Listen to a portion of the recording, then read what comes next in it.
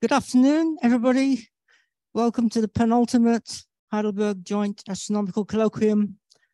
And it's my pleasure today to welcome Manami Sasaki, who's going to be telling us about somewhat more energetic processes in the interstellar medium.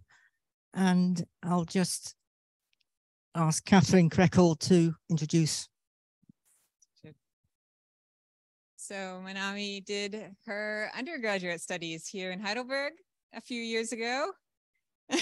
And then, so she's enjoying being back in this room. She did her PhD at MPE and then did a postdoc at Harvard and in Tübingen. And then she started an Emmy Noether research group there in Tübingen. After that, she was a Heisenberg fellow and then a Heisenberg professor. And she's now a professor since 2016 in Erlangen at the ECAP, the Erlangen Center for Astroparticle Physics, although she actually sits in Bamberg most of the time.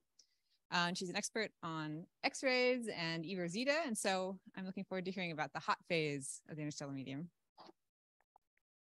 Okay, thank you for the introduction. Can you hear me? Is that working? Okay. So hello, everyone. I'm Manami Sasaki. I'm from Karl Rehmeiss Observatory in Bamberg, which is the Astronomical Institute of the University of Erlangen-Nuremberg. So that's why you see so many names. And it's a big pleasure for me to be here. So I'm very honored to be invited to this colloquium. So thank you very much to the organizers. And also it's very nice for me to be back here again because it's kind of like returning to my roots.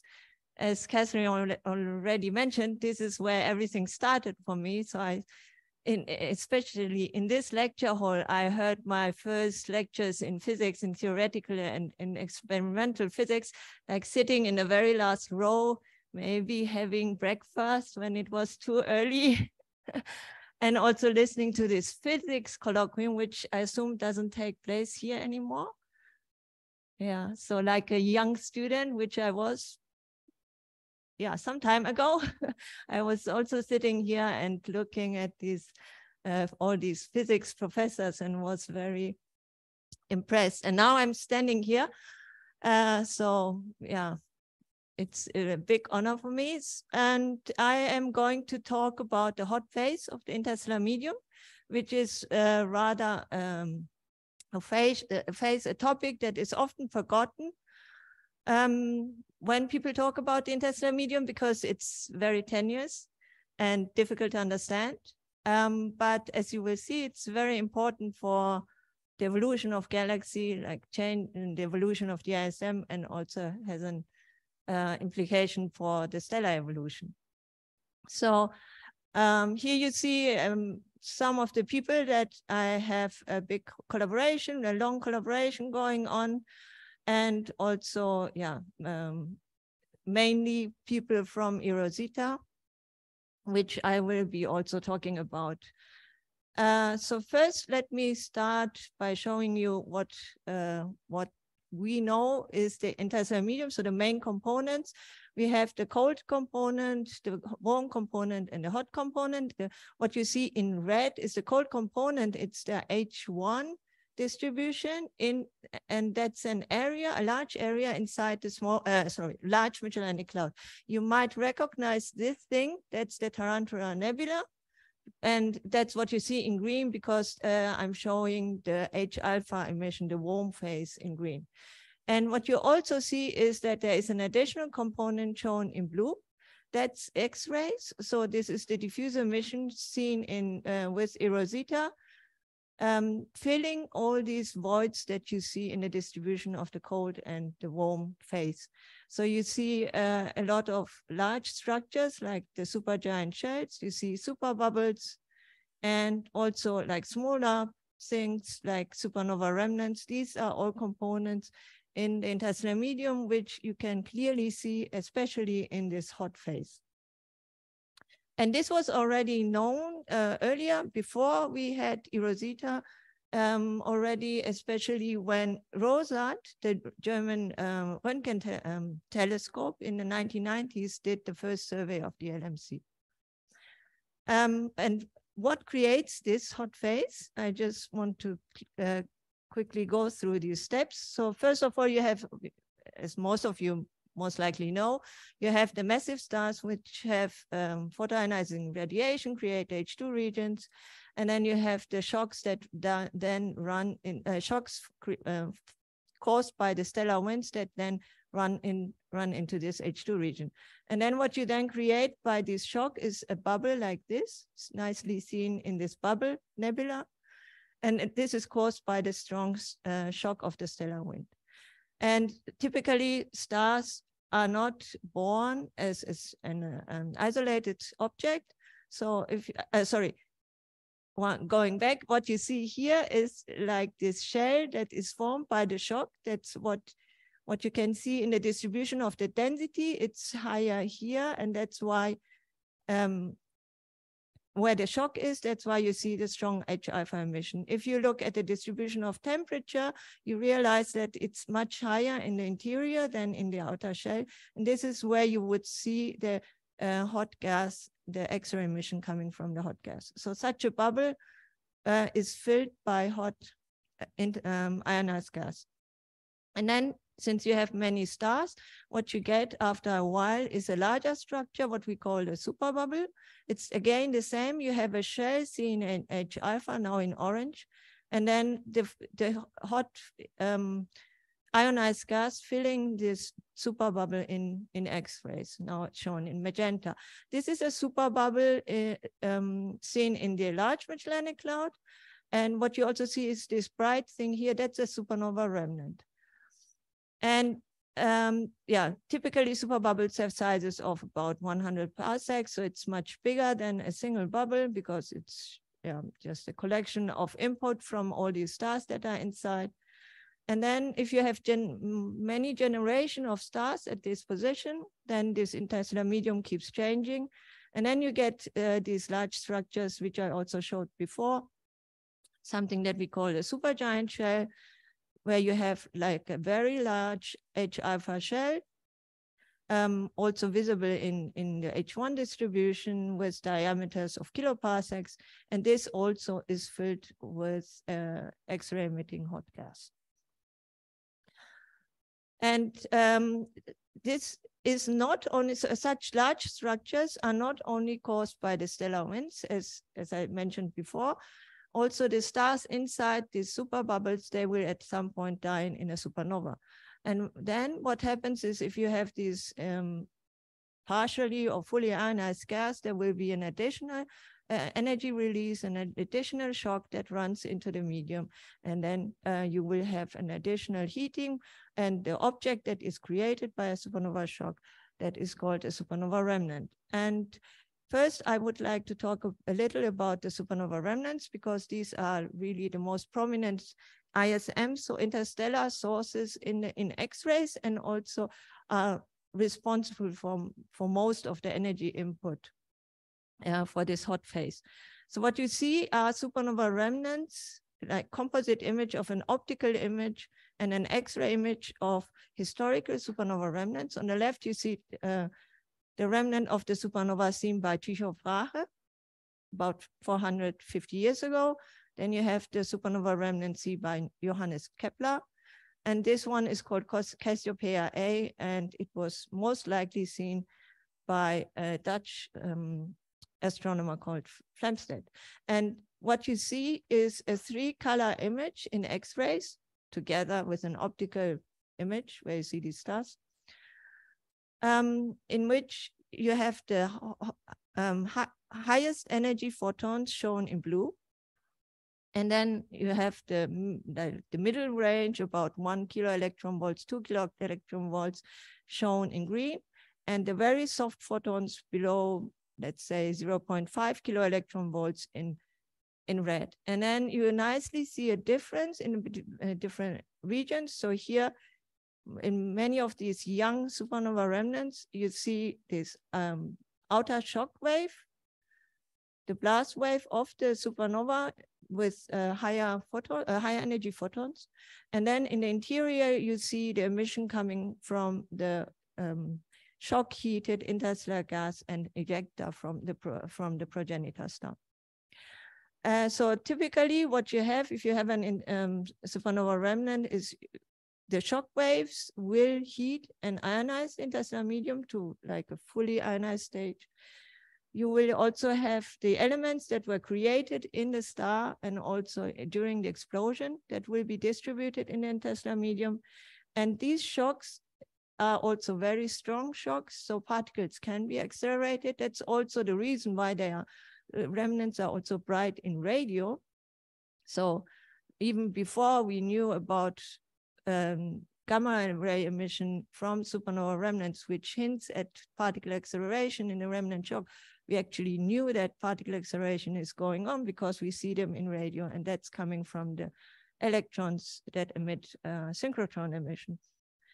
And yeah, with this expansion, with their dynamics, they will also create new structures, like contributing to the formation of superbubbles. Just to explain a little more what you can see in X-rays, another example, this is the brightest supernova remnant seen in a small Magellanic Cloud called EO102, again in some 3-color X-ray plus some optical and infrared data. And here again, you see in the outer part, you see the forward outer shock expanding into the interstellar medium. That's really the place where the interstellar matter is shocked. And then in the center, since this is a rather young supernova remnant, in the interior, you see another shock that is now running from the outside towards the center of the supernova remnant and heating the material that's inside. So this is the material coming from the progenitor star, because this was a core collapse supernova remnant, or supernova. And this material, this is now expanding, is heated by this, what we call a reverse shock. And since this matter is very dense, you can also see it in the optical. So this white filamentary structure that you see inside, that's optical emission coming from this supernova remnant. And in X-rays, typically you would see something like this. That's a model showing what spectral components you would see. You have the Bremsstrahlung from the electrons with some continuum emission from recombination and other transitions. And then you have all these lines that are heavily ionized. And depending on what elements you have, I mean, like in the optical, you will see different lines, and you can do some plasma diagnostics. And also, since we are counting each of the photons, we can separate the data that we get in X-rays into these different, for different energies. And this is shown here. So this is again, this remnant that I showed before, Cassiopeia A. This is also a core collapse supernova remnant. On the right-hand side, what you see is images that are created in different energy bands. So this is the entire band that was observed with Chandra, that's below 10 kilo electron volts. But then you can go back to the position of these element lines and then extract images at certain energies, for example, around the silicon line, around the calcium line, or an iron line. And then you can see the distribution of the elements in this remnant. This remnant is a core collapse remnant, as you can see, because there is a bright spot here. I hope you can see that. That's the newborn neutron star, which is also very bright in X-rays. So by looking at such images, you can also get an idea of how the explosion must, and the structure of the progenitor must have been. And this can be compared to supernova explosion models. You can also extract, like in specific regions, for example, here or in here, which looks have a weird characteristics, and then compare the spectra. So this is just typically what an X-ray spectrum of a bright remnant would look like. So if you look like this outer parts, you get a lot of emission coming from different elements. But then clearly, if you go into these interior regions, you can find regions in which the spectrum is clearly dominated by the iron emission.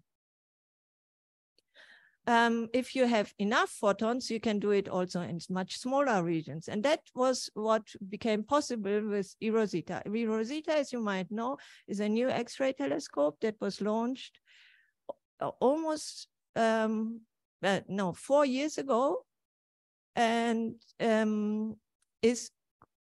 has been carrying out an all-sky survey in X-rays below 10 kilo electron volts.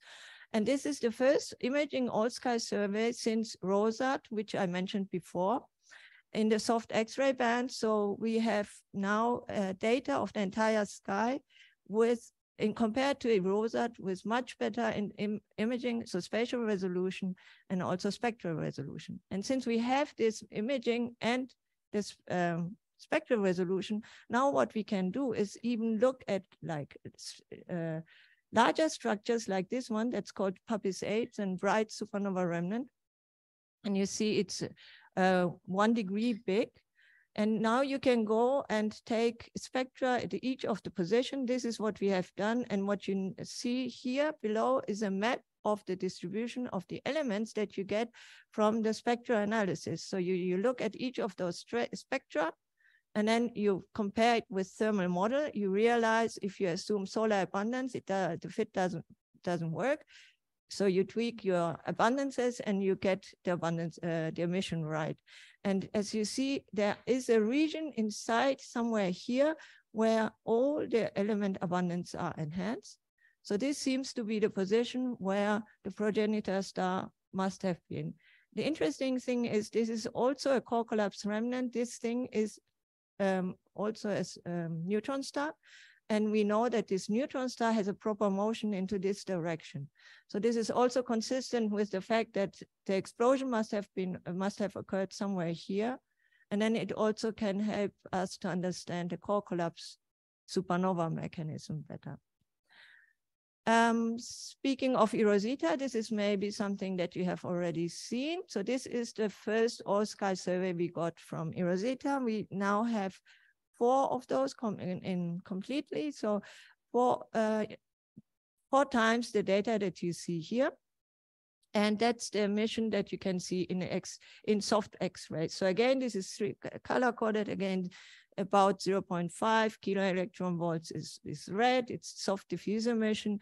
Then you see the green emission around 1 kilo electron volts, and then the harder emission in blue. And as you can see, it's very dark in the galactic disk where lots of X-rays are absorbed. You see a lot of point sources in the galactic disk. Most likely they are accreting neutron stars or black holes, so compact objects. And then you have lots of diffuse emission that looks interesting. The remnant PUPIS A that I showed you before is located here, actually in this region. This bright thing is another supernova remnant called Vela. I guess you have heard before. It's also very bright or rather bright in X-ray, in the optical. It's a very extended nearby supernova remnant, has a Vela pulsar in it. Some very interesting source. PUPIS A is one that is located here. It's seen in projection, but much further away. And the interesting thing is in Vela region, we see also another core collapse supernova remnant, which we call the Vela Junior, with a nice round shell. I hope you can see it, and a neutron star sitting inside. And we are analyzing these data to understand these emissions much better now, since we now have this complete data. So now we don't have to point many times to cover each of these objects. And what you also see is in this X-ray sky, there are even much bigger structures like this or that. And these are also known to be very nearby supernova remnants. So these are sources which you only can study if you have the all-sky survey data. So now we are currently doing the spectral analysis of this structure, which we call the monogem ring, and the Antlia supernova remnant, most likely in very neighborhood of the sun, but at a distance of only a couple of 100 parsec. Studying supernova remnants, if they are so near, we can learn a lot about the physics in our galaxy. Is very important. But as you have seen, X-rays are absorbed very quickly. So everything that is in the galactic disk, we can't study very well. So if you want to understand the entire population of a supernova remnant, it is possible to do so in the Milky Way. So what we also do is to look at supernova remnants in other galaxies, especially the Magellanic Clouds are very well studied, and also the nearby large spiral galaxies. Sorry, this was the microphone. And yeah, so the advantage of looking at supernova remnant populations in other galaxies is they're approximately at the same distance, so we know the energy budget well. And we can also study the different effect of their environments. So for example, looking at supernova remnants in the Large Magellanic Cloud with XMM, we did a large survey. These are the element abundances that we get just looking at the supernova remnant, assuming that older remnants show a lot of emission from the shocked ISM. And this is comparison to other X-ray studies and other abundance studies. So this is quite consistent. So X-ray emission can be used to study element abundances. We can also compare the position of the supernova remnants with the underlying stellar population and to find out whether we have core collapse supernova remnants here. So this is the star formation history at the position of the supernova remnant. And you see in the earlier, in the last 10 to the 7 years or so, there was a lot of star formation going on. So most likely it can be a core collapse, or if you see like this, there was not much star formation going on at these positions. Most likely these sources are type 1a supernova remnants. And then if you can select those classes, you can separate them and also study the different types of supernova remnants. And that's but this is only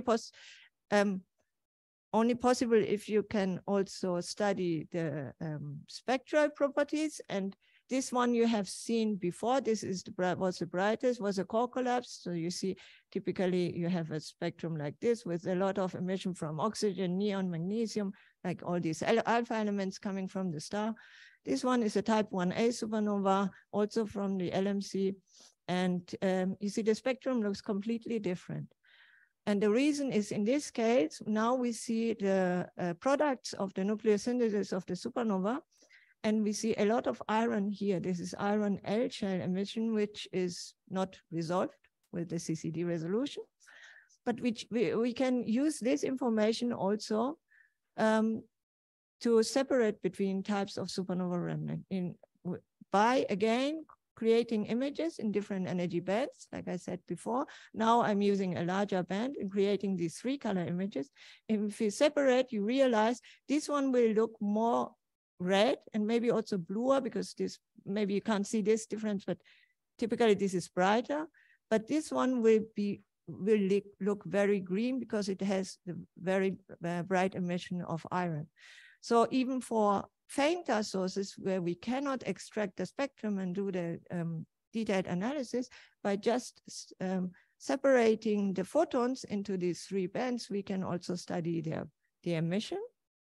And using this information plus the underlying stellar populations, what we did here is select only the type 1a supernova remnants, and from small to large. And so you see this scale bar is always 1 arc minute, sorry. So they're growing in size. And you see, now you can nicely see how a type 1a supernova remnant evolves. So in the beginning, you see the emission coming from the mix of the interstellar medium and the hot ejector. And then the interstellar medium becomes much fainter and fainter because the shock slows down. And then what you end up with is the iron emission coming from the nucleosynthesis. For core collapse supernova remnant, it's not that easy to see any sequence because they come from different types of procedures, the different circumstellar medium, different history. So we see a lot of different morphologies for core collapse supernova remnants.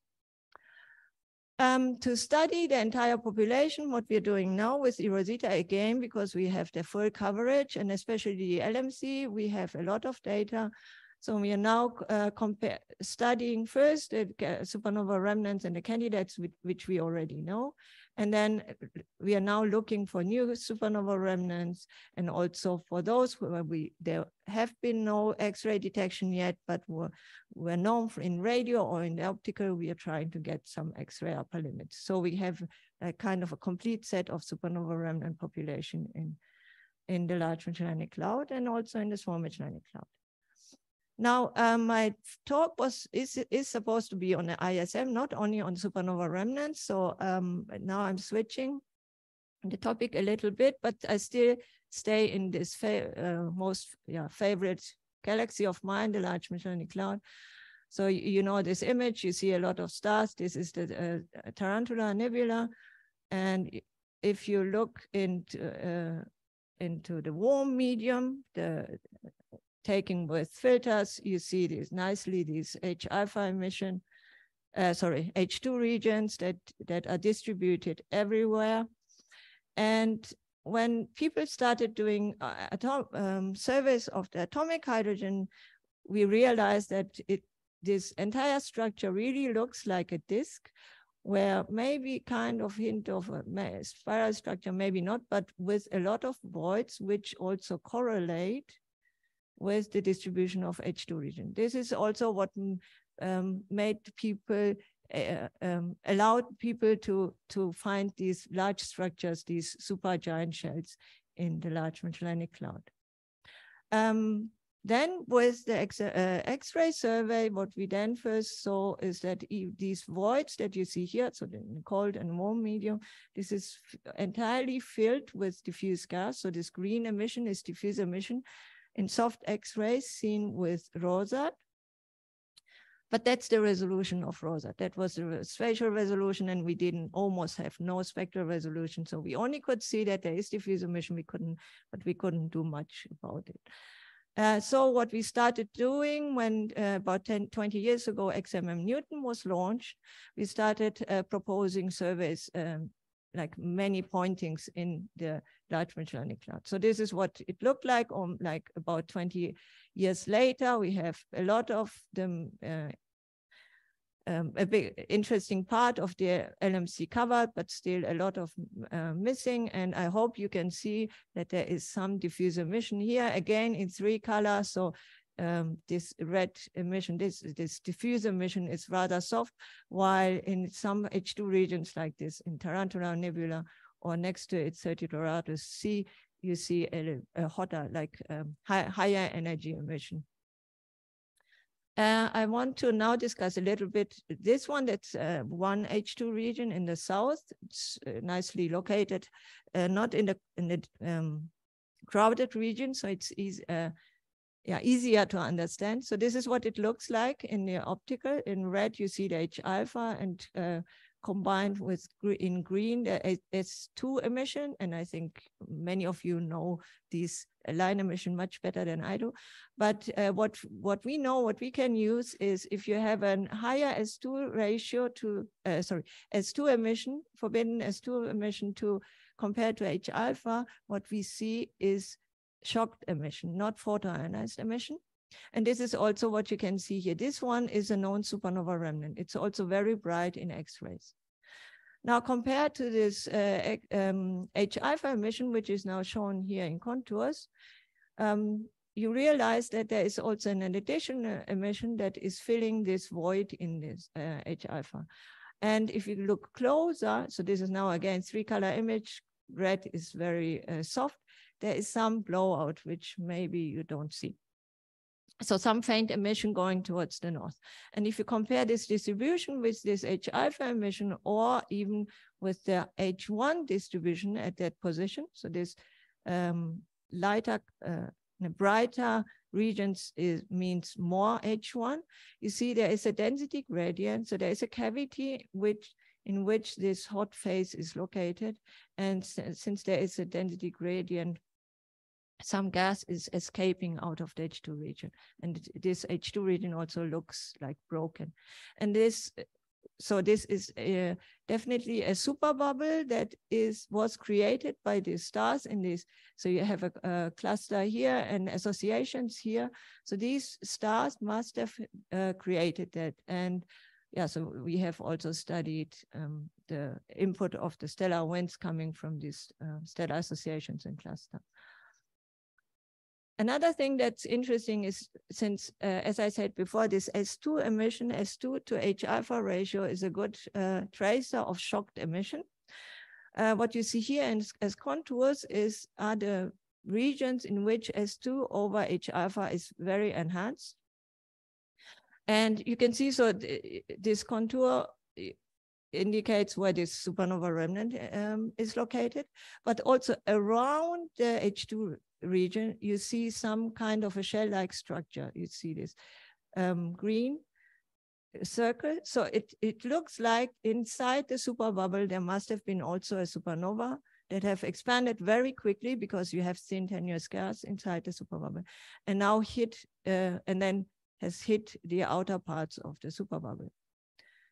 In addition, we have also found, using this technique, another supernova remnant, which was not known in this region, because you clearly see there is a structure which was not known, was seen before. And then we followed it up with XMM. This is what you've seen before in this sequence of type 1a supernova remnants, where you have a lot of iron L-shell emission in the center. So this is a type 1a supernova remnant, most likely not associated to the H2 region, but seen in projection. You can do studies like that also in other galaxies, like M31 is still very close, and it's also similar to our galaxy. So it's interesting to see what the distribution of the hot interstellar gas is. So we've been also doing some survey, again, using XMM Newton. This is an image of M31 after taking out all the point sources. Now you see this nuclear region is very bright, or even if you go outside, you see some diffuse emission, which is on one hand correlated with this pronounced dust ring that is known in, so like the spiral arm of M31, but also a lot of emission in the regions between. So we have been studying this emission again to better understand the distribution of the hot phase of interstellar medium in such a spiral galaxy, especially like comparing with multi-wavelength data. This is dust data, massive stars, H alpha emission, and then atomic hydrogen. And you can also look in do a similar study like what we did in the LMC. You recognize here again another superbubble. You can look at the X-ray data, and then based on the stars that you find at that position, you can do some calculations of the energy input and compare what you get with the thermal energy which we can get from the X-ray analysis. So they are all consistent, and what these studies always show is typically if you see some diffuse emission in the interstellar medium, you can model it as a thermal emission coming from thermal plasma, often two or more components, with a lower temperature, which looks like is broadly distributed. It's kind of like the relaxed state of the hot phase, and some hotter component. So this is the cooler component and the hotter component in regions where we have like superbubbles and also star-forming regions. So this is what you see if there is an effect of stellar feedback. Then in our galaxy, the most well-known bright H2 region is the Carina Nebula. Not a nice image, I admit, but I wanted to show you a broader range. So this is the galactic disk. It's in the optical and in also seen in infrared. And if you look at it in X-rays, it looks like this. And again, this is a large structure, as you can see. And with eROSITA, we again had for the first time a complete data of this H2 region. So now we can also study H2 regions in our galaxy in detail. This is again a 3-color image. So you see the different colors of like, this is Eta Carinae. It's very bright over the entire X-ray range, but then you have also other O and Wolf-Rayet stars that are rather hot sources, and then the diffuse emission is reddish to greenish. We extracted spectrum again and studied the emission, of course, after removing the contamination of, emission from these stars. And what you see again, you can model it as 2-component plasma. And that's what you see here is the entire spectrum that you get out of such a region. And there is also the diffuse local X-ray background in it. So in X-rays, you have a lot of contamination with all the other X-ray emission coming from it, plus the instrumental background. So that's what you see here is a line. So we have to model it. We cannot just subtract it from the data. So you have a lot of components. But what you see with these thick dash dotted lines, these are the components that were modeled for the emission. So in the central region around these stars, we have 2 thermal components, and an additional non-thermal component is necessary. So this weird bump, that's the non-thermal component, which should be aligned, but folded by the telescope response, it looks like, I don't know what. Here in these outer parts, you don't need that. So here you definitely see the effect of the massive stars inside. And if you now compare the distribution of the X-ray emission with emission that you see, for example, in H1, where you see a cavity here, cavity there, and this, so there is a big cavity in here. This was where the gas was blown away by the massive stars. This is nicely correlates with the X-ray emission. So this X-ray emission seems to be filling these cavities. That's radio synchrotron continuum emission. It's a mix of synchrotron and Bremsstrahlung emission. So you see all the electrons in the H2 region. And you can compare that with calculations of the stellar input to create such superbubbles, and the luminosities that we get in X-rays are very consistent. But the most prominent thing in the X-rays is this weird V-shaped thing, which we call the X-ray hook. And if you look at the distribution of the very cold gas here, this is the contours RCO gas, you see that this is nicely aligned with this this weird, like arrow, alley type morphology. So it seems like emission gas that is blown by or heated by these massive stars are now hitting a wall here and then kind of compressed and redirected and forming the X-ray hook. And if you look at this emission here, you see it can be modeled. You don't need a non-thermal emission. You can model it as a thermal emission, and the hotter component is also much more pronounced than in the other regions. Yeah, so these are the things that you can do if you can do spectral analysis of H2 regions and superbubbles. And I also wanted to mention a little bit some different study, which we also did again, going back to the Large Magellanic Cloud. So, you know, the Large Magellanic Cloud, in the Large Magellanic Cloud, we have this Tarantula Nebula, which is a very big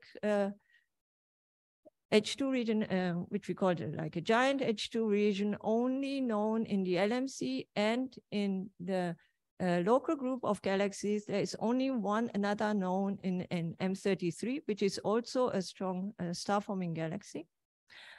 And this is full, as you know, full of very massive stars. And the question is, how can you create something like this? And people came up with some explanation for that. So what was known when the first H1 studies of the LMC was done is that this like distribution of the atomic hydrogen, which I talked about, is not only just one component that like entirely belongs to the LMC, but can be distinguished between a component that we call the disk component and another component which we call the L component. And you see that the difference is here in the velocity distribution. So if the D component is the systemic velocity of the LMC, there is clearly a separation for this L component, which is blue shifted. And what people have also realized is that this L component is only seen in this range where also a lot of star formation is going on and where the Tarantula Nebula is located. Another thing that you see here is if you look at so this is the position of the superstar cluster in Tarantula Nebula, 136. And then you also see the distribution of the CO, like molecular clouds, CO cloud. And what you see is, of course, there are many molecular clouds in the LMC, but there is a big ridge of connected molecular clouds here, just going from the Tarantula Nebula just southward. And also a lot of molecular clouds that form like structure here, shell-like structure here. And it seems to be correlated with this L component. And so what people did is they took also the emission at this position where the L component is pronounced, and at this position where the Tarantula Nebula and this CO ridge is located. And what you then get is that on the left-hand side, you above, so north of the Tarantula Nebula, it's just one component, but south of it, you clearly see two different components. So this is the L component and the D component. On the other hand, here in at this position, you don't see a clear separation. So towards right below the Tarantula Nebula, these two components are not separated. And if you look at also taking into account velocities, if you look at the distribution of the molecular clouds, you also realize that these molecular clouds are located in this mixing component, which we call the intermediate component. So what this shows is there must be, so there was the disk component, there was the main component of the LMC, and then most likely due to the tidal interaction between the Magellanic Clouds, some of the material coming from the SMC must hit through the LMC, and which is also confirmed by the distribution of the stars, because there in this area stars have been found which have rather as SMC abundance than the LMC abundance. And this component seems to be moving through this component. And that's why, and this collision has started on this side. So here it already passed through the disk component, but here it is still going on. And somehow the Tarantula Nebula is connected to this. So what, just for a comparison, in X-rays, on the other hand, also for quite a long time, we knew that this region, which we now looked at, looked different than the other parts of the LMC. So this is the distribution of the diffuse gas here on the lower left, like in the southeast. If you plot the X-ray emission again in 3 colors, you see that this part is much hotter than the other part. It appears very green. And it also has this weird triangular structure.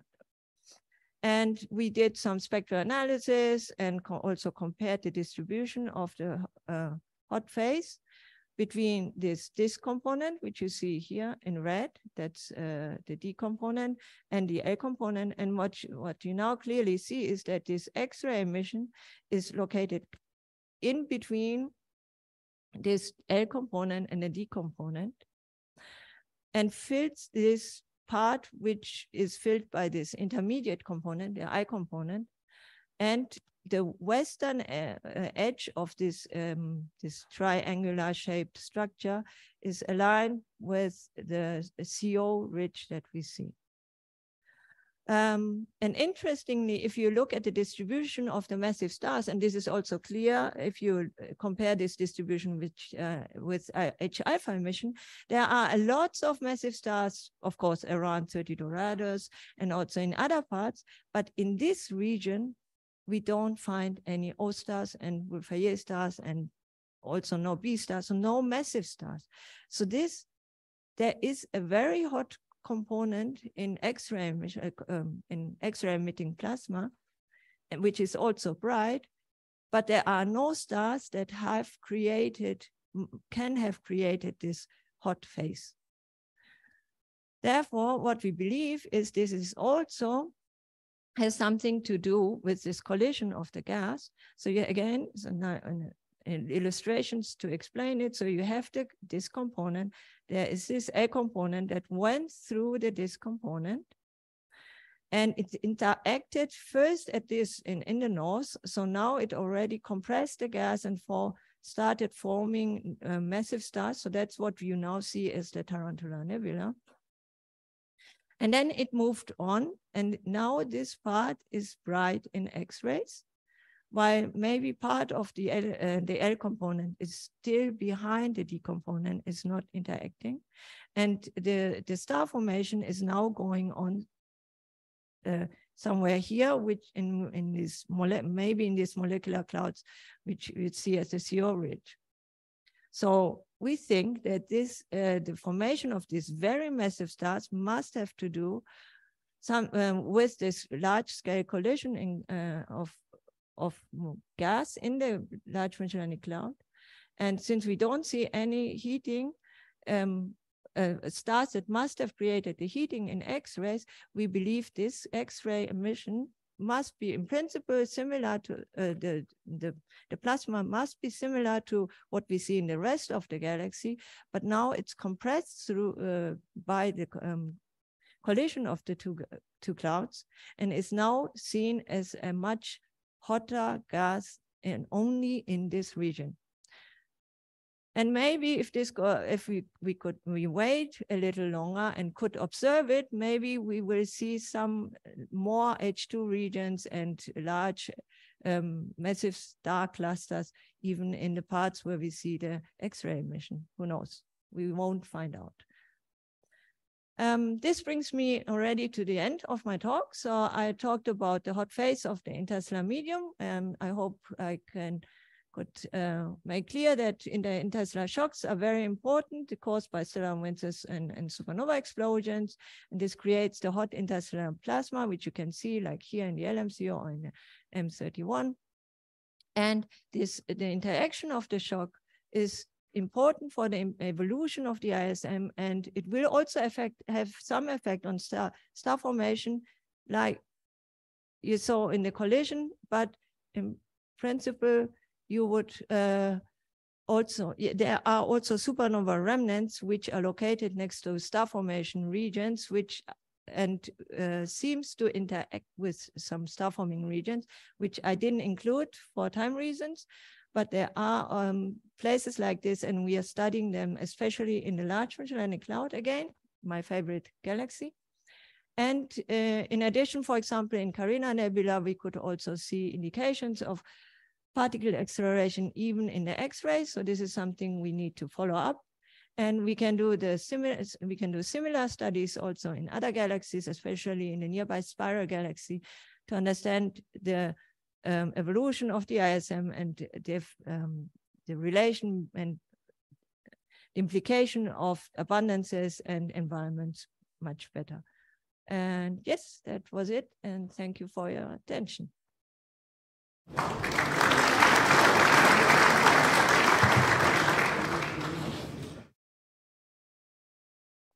Thank you very much, Manami. That was a real tour of especially the supernova remnants, but also a very interesting part about large-scale collisionally heated, shock-heated gas in the galaxy. I'll open the floor for questions.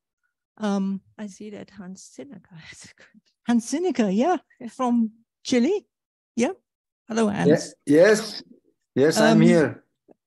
Before we move to questions from the Zoom audience, please, we'll start with the questions in the audience here. If there's anybody who wants to kick off. Yeah, Brian from Reveille. Thanks. The non-thermal emission from the Carina Nebula, associate all of this to Eta Carina itself, or is there any way of knowing where it's coming from? It's difficult to say because, of course, there is an issue with the resolution as well, but we try to extract as much as possible the emission coming from the source itself, so from the star itself, and took the spectrum in a very large region, and we still see this additional components. So most likely it is outside the star itself, or also the small nebula around it. Yeah, so should be careful with this. Yeah. Okay, yes. Question from Ralph Klessen. Super cool. I tried to digest your scenario for the formation of the Tarantula Nebula. Yeah. And I think it's a cool idea, but I'm wondering about the timescales, right? Aren't there, from the work of Fabian Schneider and others, older stars, let's say 10 million years old? Some people like us, we have modeled a second generation of stars, which would make the actual formation, or the first formation of the first generation, further in the past than 3 million years. Yeah, no, but the 3 million years was like where the tidal interaction maybe was, but I think this movement, so I'm not the theoretician that did the calculations, I have to admit, but you know, and I think this movement, this triggered the movement, and then I can't tell you exactly the time scale with which this cloud is supposed to move. Yeah, but this is also based on some modeling of cloud collisions done by a group in Australia and Japan. Okay. Now for quiz things. Okay. Becky et al. Yeah. Any more questions from the hall? I don't see anything. I had a question myself, actually, about the evolution of the supernova remnants. You showed that very nice sequence of type 1a of supernova remnants from type 1a, I think it was. Yes. You know, I think the point was that the emission from the outer regions where the blast wave is became much weaker in relation to the inner regions. My question is, why doesn't the emission from the inner regions become weaker as well? Because even if you have metals there, they still need to be heated to produce the line emission that you see. So do you need an energy source inside those sources to produce that sequence? Right. Not really, but yeah, your question is well justified. This is, of course, why do you expect no emission coming from the outer part, but only from the central part? Yes. And this is, I think, first of all, the cooling time scale is different for different elements. And also, since you have more thinner medium around it, so the shock has already cooled down to a point that you don't see it in soft X-rays Yeah, anymore. I get that part. Yeah. Yes. But there is still hot emission, which then only can be visible in the most prominent lines, because it does cool much slower. It's not that the gas is not hot anymore after 10,000 of years. Okay. It takes like 10 to the 5 years or so for a hot phase to cool, really cool down. But it's not visible in this range anymore. Right. Do you know what I mean? So well, if it's too quite. hot, you won't see it in the soft X-rays, and if it's too cool, you won't see it. Maybe you can explore that later with me. Yeah. Just Andreas has a question. Yeah. Okay, staying here. Mhm. These are nice color pictures, but of course, for quantitative analysis, it might be a bit misleading, even if you just look at the pictures. So, what are the decay timescales, or if you? Yeah, so that's what I meant. Once you much faster timescale in the outer regions than in the inner region. No, this is shock wave that has Yeah. expanded and is now expanding, continuous expanding and getting slower. And the inner region has been hit by the reverse shock and has been heated. So the decay timescale is only dependent on the cooling time of the hot plasma that you have now. Yeah. And this is 10 to the 5 years, 10 to the 6 years. So it's much, much longer than the typical dynamical timescale of a supernova. Okay. Yeah, that's why you still see that emission. Yeah. Okay, thank you.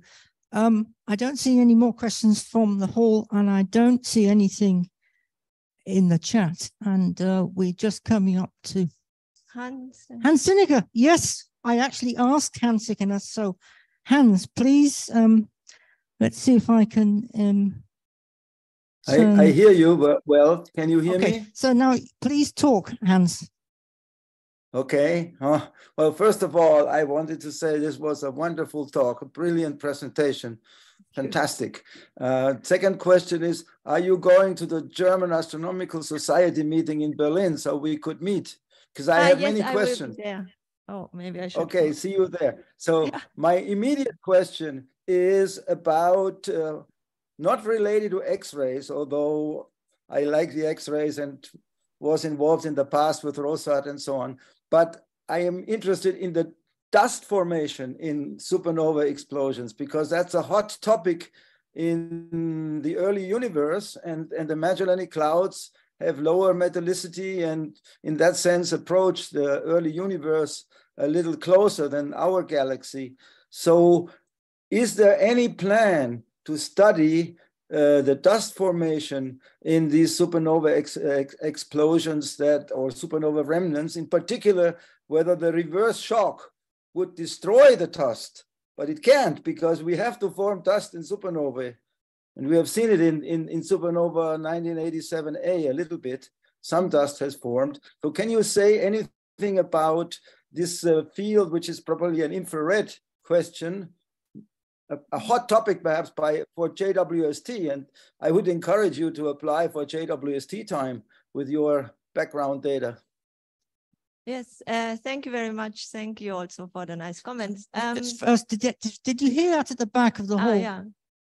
Sort of, okay. So the question was about dust formation and dust destruction in supernova remnants. This is actually a hot topic among the infrared community, and I guess you also know that there were dedicated observations with SOFIA on nearby supernova remnants like Cassiopeia A, I think, or other supernova remnants, especially in Cassiopeia A. What you can see is that this reverse shock makes it very bright, heats the dust in the ejector and makes it a very bright infrared source. As you know, I am not an infrared dust expert, so I can really not tell you much about it. But as far as I know, especially in young remnants where the interaction with the ejector is still going on, there are studies done on dust formation, but more so on dust destruction in supernova remnants. And I think there are also plans for observations with JWST. Yeah. Well, anyway, we should talk about that. Hans. Thank you. Okay. Yes, that's oh, wait a minute. Just try to do this. That's it. Yeah, that's an interesting point. I mean, just as a follow-up with the demographics you've got with eRosita, I mean, it has been done with IRAS, and I think ROSAT, but certainly, you know, the question of what are the, if you have an X-ray selected sample, do you see them in infrared, and vice versa? Is that something that you plan to do? Because from the IRIS study, my recollection was that supernova remnants are great at destroying dust. Yeah. Actually, interestingly, there has, as far as I know, there has not been a really systematic study of supernova remnants, for example, in the LMC, and also the comparison between X-ray and infrared study, supernova remnants. And actually, I have a master student working on that, like taking old Spitzer data and comparing that. But people have spent a lot of time and effort in studying like the nearby supernova remnants, like Cassiopeia and other like mixed morphology remnants, where you can see that there is some interaction going on. Yeah. Okay, well, thank you very much. I think with that, we will just round up the colloquium. Before we thank Manami, I'd like to just make some announcements. I think that was it. So with that, I think it's time to thank Manami for this extremely interesting view of what is obviously an observationally rapidly developing subject. And it does have connotations, as we heard also from the discussions in a lot of other fields. So thank you very much, Manami, for telling us all about it.